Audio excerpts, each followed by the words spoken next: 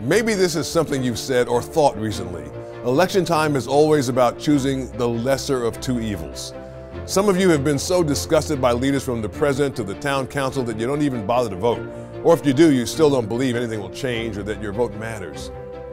But the genius of the American system, the way we choose our leaders, is that every 2, 4, or 6 years, we can start over and get it right. We never have to settle. That's the idealism part of the American ideal. Tonight, Jeff Coleman and I will share some ideas about how to pick the best leaders possible with a simple checklist. But it only works if you do your part. This should be a fun conversation.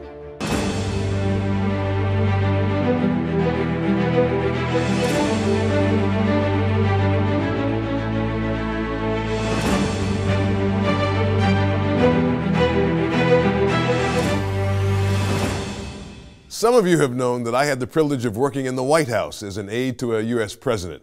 Our producer, Jeff Coleman, ran for the state legislature at age 25 and won and served. And one of the conversations we have all the time off air is about how we could help people choose better leaders, not just curse the darkness, but turn on the lights. What would happen if voters, people like you, both Democrats and Republicans, decided they wanted leaders of courage and character, people who put the public's interest above their own? In other words, statesmen. Tonight, something a little different. We're going to share a list of questions you can ask before you go to the polls that will produce better leaders. Jeff, what do you think people get wrong about their choices that end up disappointing them a few months or weeks after the votes are counted?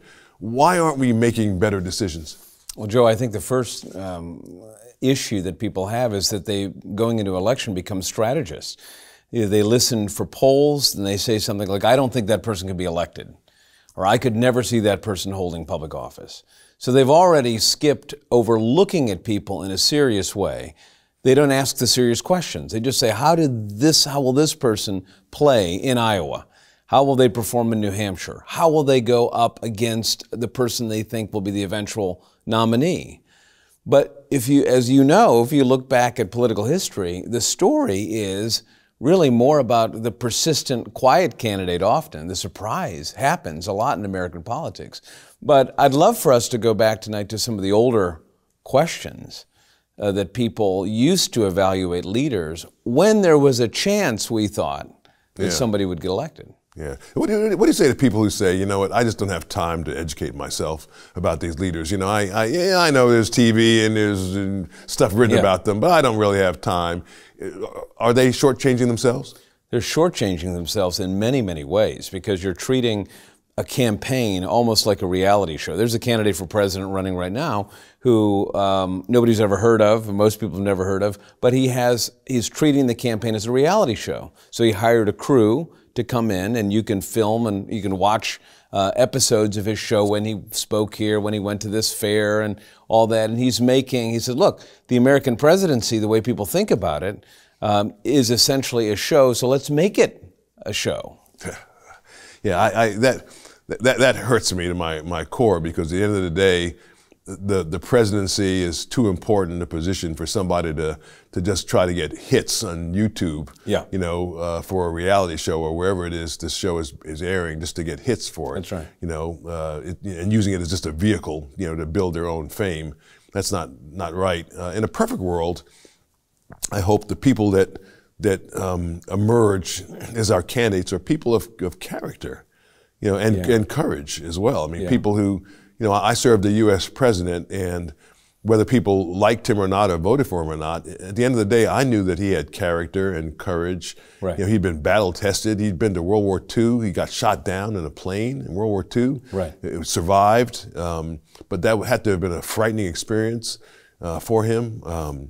And married his college sweetheart and came back and started a life. He started a life in Texas that was foreign to his family in the oil business, and he was able to succeed enough so that he could start giving back, because he always felt it was important to give back. I mean, so think about that. The way that you just described the character of a person wasn't what they said last night or how did they perform in the debate. What you just did there is you took a snapshot of the entire life, and you said, based on the evidence of World War II, enlisting, serving, their history in business, their relationship to their spouse, how their children, staff reacted to them.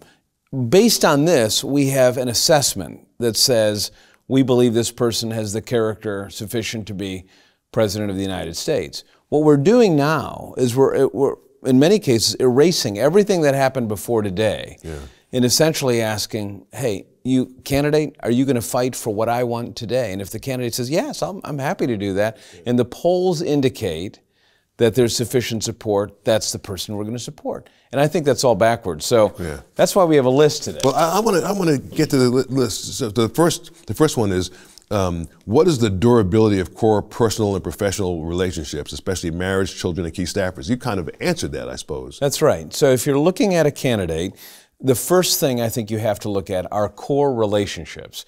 You look at the picture of the king and the queen, right? And you say, well, who is the person next to him, the queen? And then you look at the children, their relationships. Then you begin to form a picture. Same thing with a candidate for president or senate or town council, is you want to say, who are the people that currently are in the ear when that candidate goes home at night? Who is the person that helps them form a decision? And does that person respect them? Do they listen to each other? Is there a collaborative relationship? What about their kids? Have their kids who had this upfront, close relationship with that person? Not just are they doing well financially, but do the kids have a conversation? Are they kind to each other? That should tell you almost everything you need to know. For a political figure, you have to add one more category, staffers. You and I have met many people who've had phones thrown at them, who've had all the temper tantrums of a political leader. If they're not treating their chief of staff, their secretary, their scheduler with kindness and dignity and respect, they're not going to treat the country well. Yeah, that's right. That one thing that I admired about President George H.W. Bush was how he treated people when there were no cameras around. Right. He was genuinely interested and kind to people, including the people that cleaned his office. So, and he was kind to me, and so I just really appreciated that he was thoughtful toward the people who were in his staff. No, that's a great point, Jeff. Well, let me question 2. What's the reliability of a candidate's values and worldview, tested by time and the experience outside of politics? So where do your ideas come from? As you know, in politics now, the first thing that a candidate typically does is commission a poll. And the poll isn't supposed to be a roadmap to tell them what they believe, but it often is. Because you hear someone speaking and you say, I see your lips moving, but this doesn't appear to be connected to anything that we know about you in the past. So is it important where a person finds their values? Where do they go to school? Do they go to church or not? It's not a disqualifier whether or not they go to church or not, but where you go can sometimes, we knew from President Obama, or we knew from President Bush, or Teddy Roosevelt, or George Washington, or Abraham Lincoln, the person that they listen to on Sunday morning is often the person that is helping inform them. President Trump talked about being influenced by Norman Vincent Peale. That was his spiritual mentor. So that helps you at least understand where somebody is coming from, not just in a religious sense or a faith sense, but how do you get your idea of what right and wrong is? Yeah. That's so important. Jimmy Carter, I know that you visited Plains, Georgia recently. And is it true that Jimmy Carter still teaches or until recently he was teaching a Bible study? Up until recently he was teaching a Sunday school class, and he took the Bible and same scripture, same words, and he didn't always line up in the same spot that the Southern Baptist Convention did. He was a Baptist. But he had the views, as many presidents do, about the dignity of the individual. Now, a guy can get up, or a woman can get up at the beginning of the speech, say, I respect individuals regardless of who they are. That's why we shouldn't have prejudice and discrimination, and we shouldn't hate people. Great. Now, the next step is, if you're putting a checklist together, is, so where do you get that idea from? And if they can't say, well, it's because I believe that people are made in the image of God, so they deserve respect, or I believe that comes from the Western idea of how we treat human beings, that human beings have dignity, if you can't trace that idea back to a source, you really don't have a basis for your belief system. Yeah, boy, that's powerful. I don't know that most of us or most people who vote, especially when they're voting for candidates on a statewide basis, like for governor, or U.S. Senate, or even for a mayor of their city, look that deeply. I think most people are swayed by campaign slogans. They're swayed by, as you said, candidates will commission polls to see like what people think and what resonates with the folks that are going to be voting for them. And then they basically feed that back to them. That's right. And whoever has the most compelling way of feeding that back is the one that usually does really well and maybe even ends up winning. But all these things that you're talking about, it really entails voters going a little bit deeper than the campaign slogan or the catchy commercial on television. You've got to almost respectfully put your finger in the chest of somebody and say, at the county fair, when a candidate is glad handing at the market, put the finger in the chest and say, listen, I heard what you said. I'd love to know more about why you believe what you believe. Yeah. Do you think that the inability of a politician who has a great platform to do good retail politics demonstrates a weakness? Like somebody who's great on the stage, they can give a good speech because the speech is written for them and they're reading the words. Right, good readers. But then when you meet them in person, they're looking past you, or they don't. Tell me what you think. Sure, I think you can have a person who has a great resume, who has a good family, has a good worldview, but if you can't articulate that vision, if you can't make it come alive, it's almost like a bad history teacher. Yeah. It's like someone who says, okay, today we're going to study 1787, but not give you the sights, the sounds, the global events, the things that made 1787 a consequential period in history. So nobody wants to be in that history class. Right. You're putting them to sleep. Right. And I guess it makes you wonder too, like if somebody's not good at the retail politics, like they're looking past you or they're not engaging with the individuals that are in a room, maybe that says that they don't genuinely care about people. I don't know, maybe, because I would think that if you genuinely cared about me, I'm a voter, I'm one of thousands, maybe millions of voters, but if you genuinely care about me, you might want to look me in the eye and talk to me, engage with me like a human being, ask me what I think or say it was nice to meet me, as opposed to just... Well, so that comes, the next one, we says, what kind of life experience beyond what they're saying and will they need to have in the office? So, if a candidate often, comes up from poverty, that life experience is going to form the way that they treat people who are poor, or they have to acquire that experience. We famously, Robert F. Kennedy, when he was running for president, he didn't really have a heart for people who were poor. And then he visits the Delta. Yeah. And then he visits places like Jackson, Mississippi, and he comes back to the dinner table. Yeah, tells his kids. With stories, tells his kids. Right. So these are the people, when you grow up, you're going to fight for. And you go, okay, that makes sense to me now. Doesn't mean, you mentioned George H.W. Bush, who came from privilege. The parents balanced off that whole notion of privilege with this idea of responsibility, to whom much is given, much is required. So your life experience, the candidates that we're picking, the leaders that we're picking, we have to look at their life experience and say, look, based on what we think is going to happen in the next few years, we're going to need people with maybe some military experience. We're going to need people with experience in the financial markets.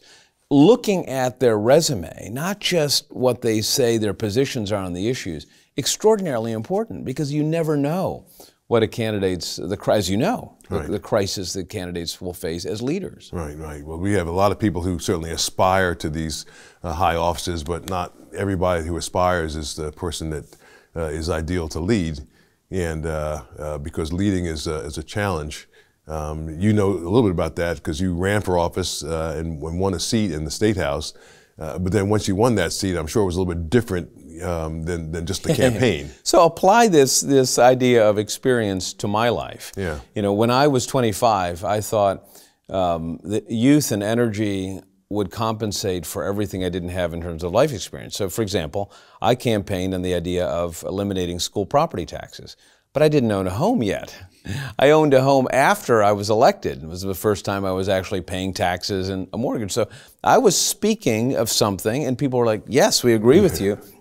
But I didn't fully understand those issues.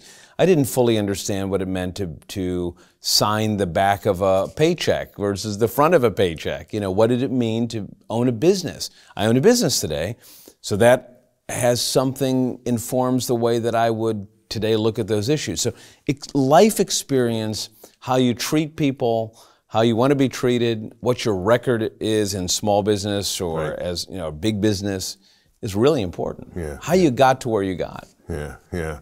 Let me ask question number 4. Do they have the temperament and judgment to lead in and through the inevitable crisis? We know that sadly, if you watch the news like we all do, there's just one crisis after the other. We're just, and then there are the bigger issues that are reaching crisis proportions, which would be the economy right. and housing and immigration. These are all important issues, let alone what's happening around the world. Right. I mean, because if you're president of the United States, you don't get just to focus on the domestic issues. You have to deal with what's happening around the world. You're necessarily drawn in. You have to talk. You have to figure out what is our posture going to be with regards to China. What's our posture going to be with regards to Russia? The Middle East, Israel. All those things matter. Our posture. And you have to see the role of the president of the United States or any other position in terms of who they have to interact with. So, for example, the American approach works in America. But if you do not know how to subordinate your passions, if you don't know how to turn some diplomacy on, and personal kindness or charm, the aspects of diplomacy that are needed when you are negotiating a treaty with a world leader, all of those things have to do with your core temperament. Yeah. Now, this kind of goes back to question 1. What are your relationships like with your spouse, your children, your core staff? And some people say, well, I like people who are just going to throw down and throw a punch every now and then. Yeah. We like them being unpredictable. Yeah. Is that the way we should look at it? Or should we look at saying, look, over time, if we put all the candidates on the table, say who has the judgment to restrain their passions?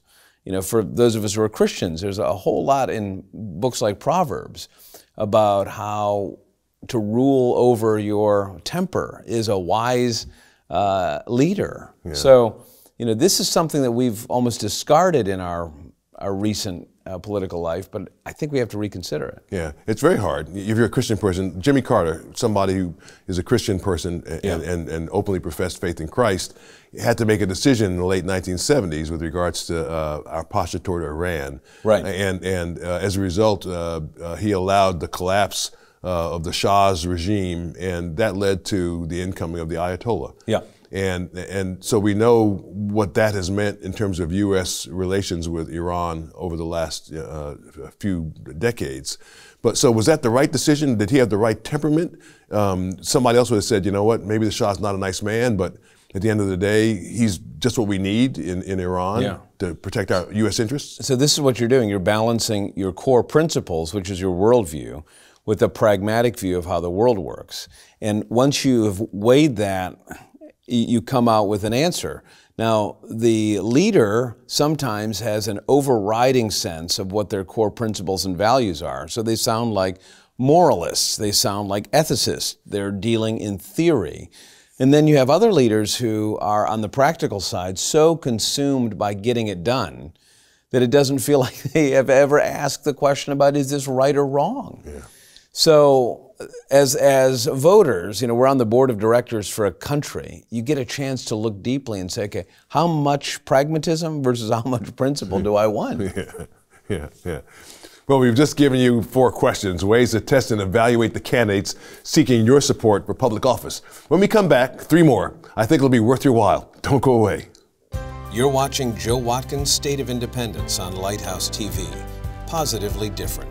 Share your comments about today's program in the comment box at joewatkins.org.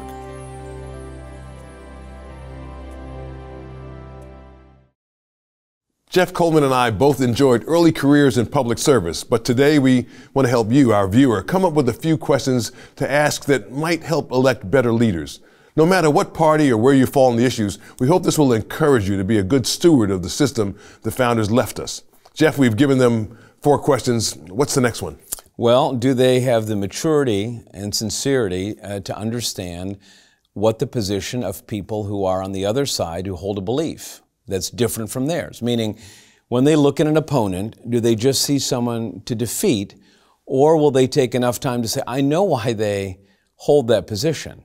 Many politicians hold positions that are different than ours because of their life experience, because they have a disability, or they have a cousin or a spouse who has been involved in a particular issue, and they care more deeply about something.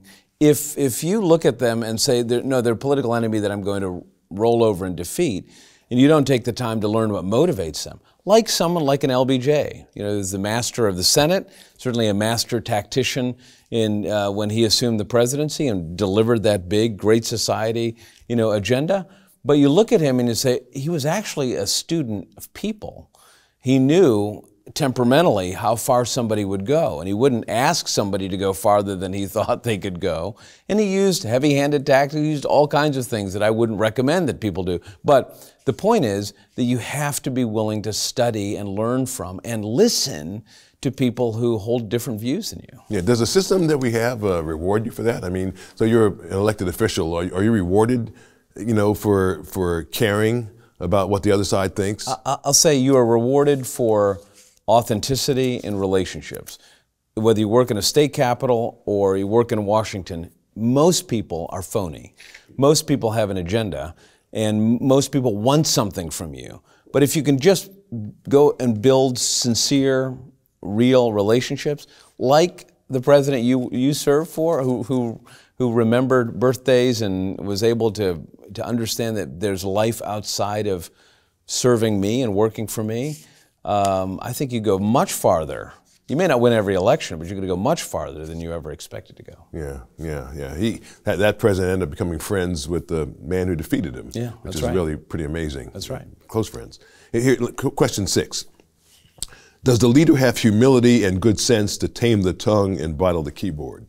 Now, sometimes not taming the tongue can help you. I mean, there have been times when Ronald Reagan was involved in a debate, and I think his opponent invited some other people to join the stage, and he said something to the effect of, "I paid for this microphone," or whatever. Yeah, and he showed his anger, and that worked for him. There's a strategy and timing, right? You don't want a candidate to constantly be broadcasting, or a leader, what they're thinking all the time. Right? We have national secrets. We have a system of checks and balances. We have negotiations that are always ongoing. You're dealing with Congress. You're dealing with a world power. So having the ability to say, I'm not going to say everything that I think all the time is important for the security of the country, but also I think there's just a certain level of decency not to turn every moment into a reality program. Right. So you look at the exchange early on in the Trump administration between President Trump and Kim Jong-il, and initially it looked like it was headed toward disaster. Yeah. And it ended up being brilliant from the standpoint of actually creating stability in that part of the world. Yeah. Between the United States and North Korea. There's different moments, I think, when you talk about soft power or hard, raw power, and the leader knowing that we're willing to use all of the resources and assets that are available to us to settle a dispute. President George W. Bush certainly made good on his threats many times. President Reagan did. There's a time for strength, and there's a time to demonstrate a certain kind of humility in our posture. Yeah, that makes sense. 7. Will they have the personality and professional reputation that attracts top-tier professionals to their administration? And that's very important, we know, because it's not just the president, or the senator or the governor. It's the people around them that they bring in to work with them. Yeah, we're out of time. We'll leave it there. But if you want to get something done, you have to have people to do it. And a government where you have millions of workers, there has to be an esprit de corps, a sense of mission that attracts people to government. If you can't attract anybody to an administration and build top-tier talent, I think it's almost impossible to enact the agenda. So you look at presidencies and you say, why did that presidency fail? Why did that leader not get anything done? When they were so gifted and they had so many natural abilities and they had charisma and all that. Or why didn't their legacy last past the 4 or 6 or 2 years of their administration? Why did it just go away? Part of that is because they didn't attract quality people. You know, one of the benefits we had, I think, after World War II was you had this flood of people who had been in combat, who went back, finished their degrees, built businesses, built stable families, contributed to their church and community. And they said, oh, by the way, 20 years into it, I think I'm going to run for the legislature. I'm going to run for Congress or run for president. So you had people who were temperamentally prepared for these big responsibilities, who weren't ruffled in the same way that some of us today who didn't wear the uniform might be. Yeah. I like what you were talking about, you know, that generation that was literally battle tested, Right. you know, so that they had the temperament to lead. Right. They had seen the horror of war, they had survived it, and they had gone back to their homes, they had gotten degrees and built businesses and the like. And then for them, this was all about service. You know, how do we serve the country? How do we prevent what happened in the Second World War from happening again? How do we have a safe world and a prosperous country? Right. And that's kind of, I think nobody wants World War. Everybody would like a prosperous society. I mean, how do we get there? Well, selecting leaders who are the right leaders at the right moment requires us to put aside being a pollster or a strategist or an analyst just for a few minutes, leading up to a primary, for example, and saying, all right, in the ideal world, who is the kind of leader we want to elect? And guess what? Polls actually change when people evaluate candidates that way. But if we just evaluate on standards of electability or how much money they can raise, we'll end up picking people I think in the end we'll be disappointed with, and their character will be lacking. Yeah. Well, there's no right checklist for choosing a leader. We all have different ways of taking the measure of the man or woman seeking public office. But in our system, you and I have the incredible privilege of being in on the choice. Pray for discernment, pray for courage, pray for those who serve. Friend, before you turn off your TV tonight, visit our website at joewatkins.org and post a line or two about this program. And while you're there, click on our YouTube channel and watch and share tonight's program and other past episodes. For America's First Capital Philadelphia, I'm Joe Watkins, along with Jeff Coleman and our great team at Lighthouse TV. Thanks for welcoming us into your home tonight. God willing, I'll see you next week. That gives everybody a lot to think about, which is good. And I hope people will just take time to think before they vote. Stop, look, and listen. Yeah, stop, look, and listen. Joe Watkins' State of Independence is a production of Lighthouse TV, positively different. Made possible in part because of the support of viewers like you.